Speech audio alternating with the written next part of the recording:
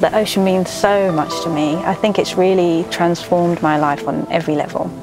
It's completely borderless. I feel like anybody can just get in, go for a swim, not be judged, and it makes me feel alive. One of the most interesting facts, which always sticks in the back of my head, is estimated by 2050 there's going to be more plastic in the ocean than there is fish. If that's not a fact that doesn't really wake people up, I don't know what else there is to say. You don't protect what you don't know and what you don't love, so it's really important that people engage more with the natural environment. The more you understand that, the more you realise that we have a responsibility. The ocean gives us a gift, and our responsibility is to really look after the ocean that gives us so much.